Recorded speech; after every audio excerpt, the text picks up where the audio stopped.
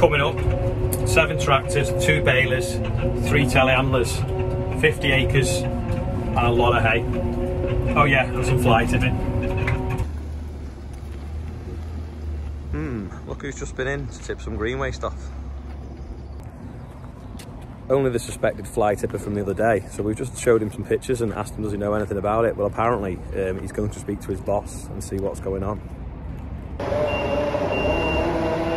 Sam's just unloading the low loader so we can use it to take the digger to the field where we're going to sort the gateway out ready for fencing. Fast track's loaded up now with a load of wood chip to go. But it's parked up for an hour. We need the tractor because my nephew needed a lift to school, so my dad's taking him and we've got to wait for him to get back to then take the chip. No one else is allowed to lift a wood chip because it's my dad's favourite job. What time is it now? Hurry up!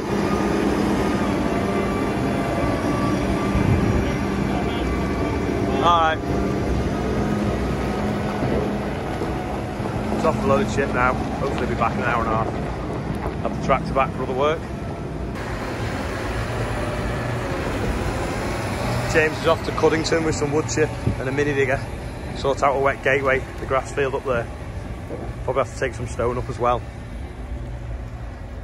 So I think there's a little boy that lives across the road who missed us last time we were up there. Anyway, I don't know if he's in school, but comes back later, he might see some work that James has done. Someone told me about this yesterday. It's a CB app. So say something, Sam, on that. Press the button. Yeah, I can hear, mate. So did you hear that come through my camera? Because that's now a CB. So we've all got the app now, so we can all talk to each other. Just quickly called in the village hall. Tony, while I've been away at Cereals, has done the AstroTurf. It's like a bowling green now. Just going to measure up now to get this doorway put in there, so that obviously we've got like a vista, a lot more usable space. Put a bit of topsoil in there, sowed that with grass as well. But it's definitely coming together. I'm spraying now the barley. Don't normally like doing it, but if you can see, it's got all this volunteer wheat in it, so it kind of looks a bit green and the barley's underneath. So I'm having to come through the glyphosate, kill the wheat, and it'll obviously speed up the dyeing process and the ripening process. And then in 14 days, hopefully, we can get cutting barley. So I've done a little bit while I've been away. Do this now, and like I say, we can get in it with the combine, get the barley off, and then try and get it drilled with oilseed rape. But it looks, even on the camera, it looks a lot more wheat than there actually is. But there is, you know, 5 or 10% wheat in the field of barley. But it's only feed barley anyway, so it doesn't matter. Glyphosate can often be called sunshine in a can because it's basically giving the plant a fake summer and going to make it ripen. So in the northwest or further north, they often have to use it quite a lot to get the wheat to ripen so they can get it off before the bad weather of the winter sets in. It's obviously got a cost to it. That's the reason why we don't like to do it really. But if I waited for the wheat to go green and ripen enough to go through the combine, the barley would have fell on the floor and shed and deteriorated and be worth nothing. So basically got to even the ripening up of the two sort of crops. So you could call it bite cropping, but really it's just a mistake. It's just wheat that we drilled the other year that was too wet, just didn't germinate, and for some reason now it has. This woman's keen here, chasing that man.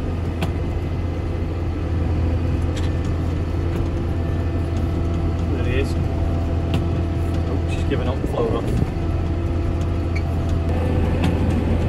Can't wait to cut that headland, get it out of the way because it's proper messy. Andy's very proud because he's just built this engine back up ready to go in that van. It broke down on someone last weekend. It's had a full engine rebuild.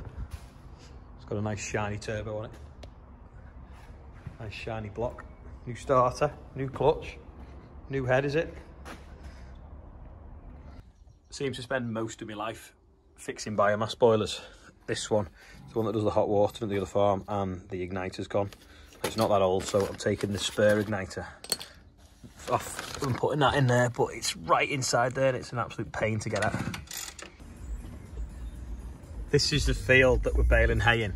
So we've got some fly tip in there the other day, and then while the lads have been working behind them trees, someone's come in and tipped that. So they saw it and tried to chase them, but they got away. So it's a white Renault panel van. Believe it or not, Andrew managed to drive past that fly tipping and not spot it on his way into the field. He's there, pumping out little bales. A4, can't go any faster. It's so heavy a crop. Zoom out, and David's strapping the load up for Andrew to take back because he's just finished rowing up. John Deere's everywhere today. Flat out on the fast track, riding shotgun. Simple. Yeah, so how did you not see that fly tipping before, Andrew? Missed it between loads. Yeah, but how did you not see it when you drove in the field? Someone's in the eyes. There's a fair lot there, isn't there? The route through for some evidence in a bit. John's double wrapping, but he's getting behind. The trailer's not empty yet. We're back with another full one.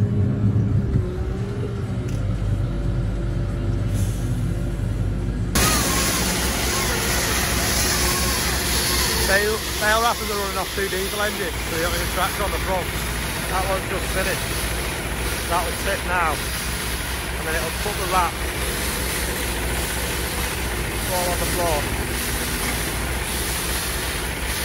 There you go. That one's still spinning around. It's a bit like cling film. So John's got another one now. You lift that on that wrapper, and remotely turn that one on again, and that'll start again. And then the one is wrapped, he'll move. And then this one's nearly finished. That one's just starting off.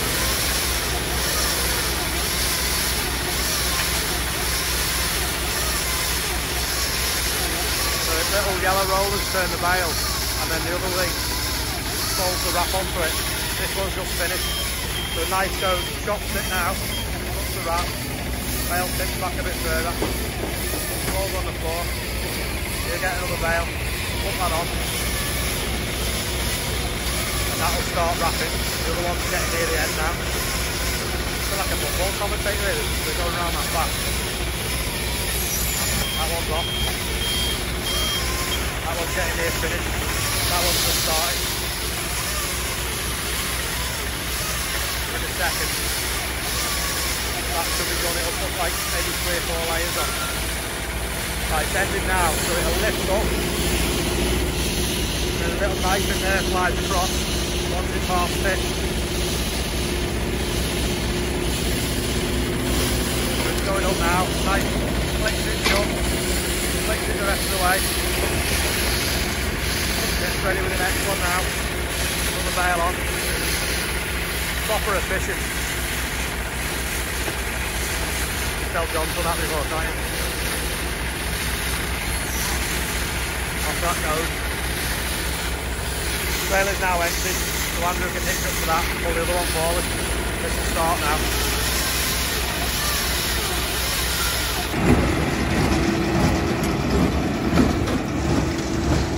Taylor's working away nice. I'm in the field now to try and stack some more hay so that we can big one, so that we can get cleared up. And there's a massive black cloud and you can't see because I was on the road, but I got like a few spots on the window. Anyway, it's that hot and dried off now. But it does look like that cloud could burst on us. Looks to be some baler problems. There's a few flakes and a broken bale. The baler's stopped, so I better go and see what's up. I think we might need these bales to about this way now. Oh, it's stuck on a bit there. 2 foot. Yeah.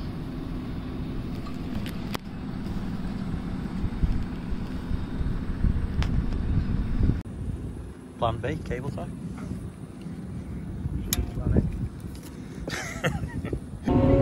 Little tiny spring had snapped that was in controlling the baler, the bale length. So we tried to fix it with a key ring off the Merlot, but it sort of stretched it out. Anyway, we found a meaty cable tie and we've used that. So hopefully that'll hold out, but if not, Andrew's on his way back with an empty trailer and he's going to bring some pliers and some fencing wire and we can try and fix it with that. There's a horse fly in the cab. There's loads of them out today.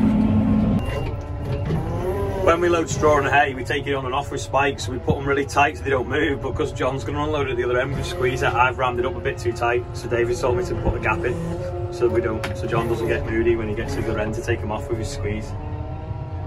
See, when David's been doing it in the past, I always just thought David was rubbish at stacking straw with the front loader. Bale seems to be acting up again, and it's typical because today's the last dry day before it rains all next week and the thunderstorms tomorrow. So hopefully it'll just stop messing around and get Bale in, and then the other baler of ours that's doing the bigger bales hopefully is working okay, because there's about 25 acres of that to mop up as well. Got a little mini bale and then another little mini bale, and hopefully it should work now. We've had to adjust the sensor. Little pin had come out, snap the spring, put the pin back in, and then it wasn't quite working properly because it was wobbling. Anyway, we've got it back in, adjusted the sensor, and then tried to tighten it up. Hopefully that'll work now. That's class. We got the baler going, but we've got a toolbox now in case it breaks again, and it's out of the new combine of David's, and it's got all John Deere tools in it, more than you get with a class. Look at that. That is good, that though, isn't it? That is a touch of class. Yeah, and a charger for it with USB for the rail. Free with a combine. Yeah, free. That's most of this field cleared, just a little bit over there. Off to the other block now where the bigger baler's working. That's the advantage of the fast track, how fast you can go across a field.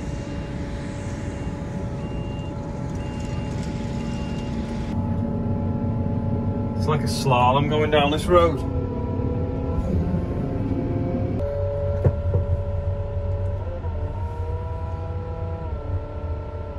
Just through.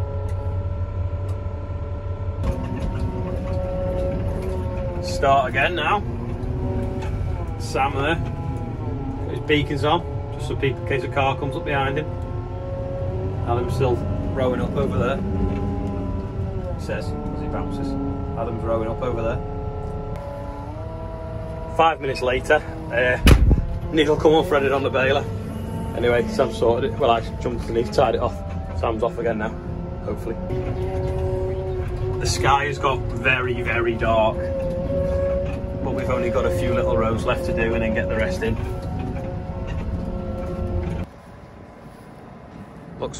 Looks well, that trailer on its first outing on the hay. I've got rain on the window, I don't know if you can see. It's a bit hard to see against the backdrop of the trees. If I turn the wiper on, I'll end up with a smeared mess. And we've got only a few rows left to do, so keep going, Sam. And Adam. Adam's like, well, Sam's chasing Adam with a baler and he's trying to row up. So you can't see Sam, Adam, there you go, there's Adam there, it's rowing up. So they've only got a little bit left to do. Hopefully we're going to get it done before the heavens open. Because it's a bit dark, that cloud.